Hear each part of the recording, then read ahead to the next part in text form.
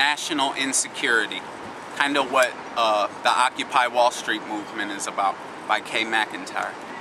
They're daft, but somehow deft ability to commit theft and steal from we, a blindfolded people, has put a mask on this nation that we're left to find holes to see through, much less find a hole to breathe through.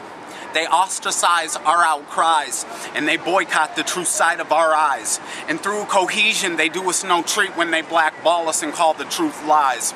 With flattering lips and grandiloquence, the establishment and pontificates a blandishment, a plan for action, an apparatus that's always left clandestine when the latter end of the question is left answerless.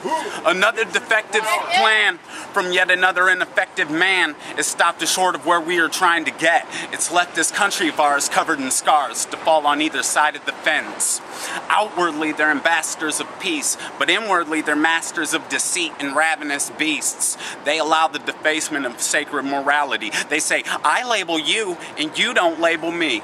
They concede no due impunity for the bloodthirsty. They chastise me and forget themselves. They construct a chaotic composition of confusion and concur to create of a currency their citadels.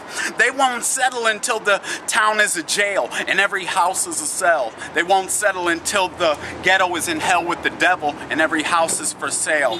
They let the drug dealers steal from us. After all, they get enough from you for free. A blind eye lets the drug pollute the street, and it turns around to watch it mess up the community. They get USA addicted to get a buck from you and me, which ultimately means more crime. It means more time to keep their system running smoothly. But meanwhile, it'll get a little bit more senile out in the inner city, and prisoners of the street get sucked up into this thing. Oh, how they fool us, the ill-suited that rule us. The truth is still muted, and if we move too close to it, they'll use sharpshooters to remove us. They're drunk with power for one good hour, until they wake up and see this disaster. And their laughter, it will end after the overworked servants become their masters. The end. This is the end for you, my friend.